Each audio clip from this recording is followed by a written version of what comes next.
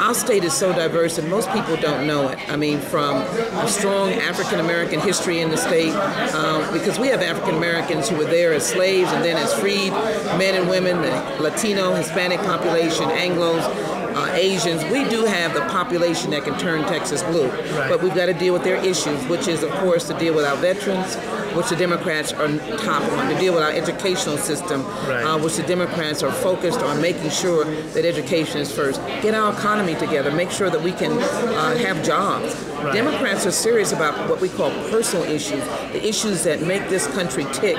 And if America wants to be ticking in a tick-tock, they want to be prime, if they want to be on their game, they want to be redeemed, like the basketball team redeemed us in Beijing, then they need to vote Democratic, and Texas needs to go blue.